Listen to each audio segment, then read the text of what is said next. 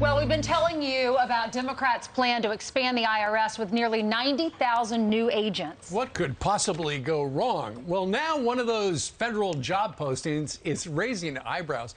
According to the IRS website itself, if you're looking for a job, you would read this one and it would say that new special agents must be able to legally carry a firearm, and if necessary, you've got to be willing to use deadly force at the IRS. Now, I would expect that for the CIA, but the IRS catches me by surprise, so let's bring in Mike Baker. He used to do that for a living.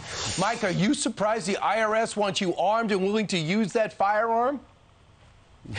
Well, I think given the idea of the IRS expansion, maybe the optics of that job posting are not particularly good. Look, what they're talking about here are the special agents who work within the criminal investigations element of the IRS. It's a right now, it's a relatively small operation. There's about 2,000 of them. They've got 20-some-odd offices in the U.S. and some overseas postings.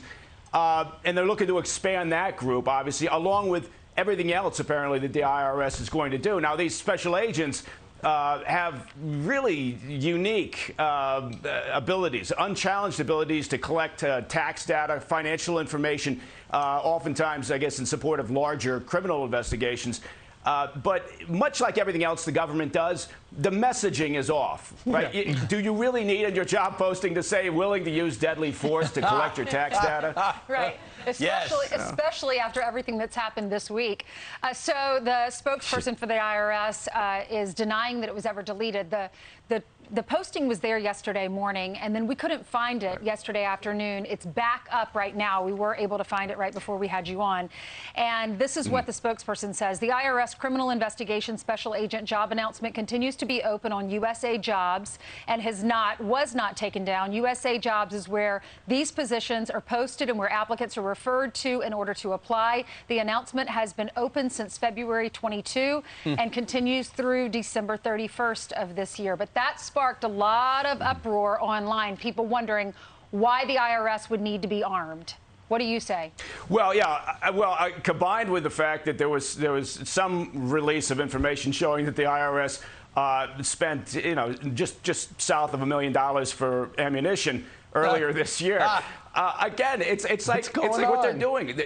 If they would just, it's whether it's the Mar-a-Lago, a raid, and the notion that the FBI, right, and the DOJ must have known what this was going to cause, a firestorm that this would cause. So instead of saying we have to have our messaging straight, we have to be transparent at the very beginning of this, they don't, and still no real word. The IRS is doing the same thing, right? If you say you're going to expand your government agency by $80 billion, you should probably sit down and collectively come up with a message at the outset of this. They didn't do that, so they were playing cleanup like they always do, and then eventually the Democratic operatives get a narrative out there, and so the past couple of days they've been out there saying, well, look, I mean, this is simply to go after the wealthy. We haven't been able to because the IRS has been underfunded for all these decades, and now we want to give it a boost in the arm. So all they're going to do is go after the wealthy people. Well, that's ridiculous, of course, because a lot of estimates indicate that most of the money is going to come from middle-class audits. Well, that is, if the past is prologue, that has certainly been the case. And now the world's largest collection agency has $1 million worth of ammo, which I bet, Mike, they will deduct. Just saying, if they know what they're doing. Yeah, I know I did. Look, I mean, who doesn't have $1 million worth of ammo at their home? My wife is getting upset because there's no place to store it anymore. We understand. But the IRS You're running out of closet space. Well, yeah, I know, but I've got a little part of it for my shirts and my jackets like this one. And my pocket squares, too. Don't forget my pocket squares. And don't forget, just leave it by the fireplace.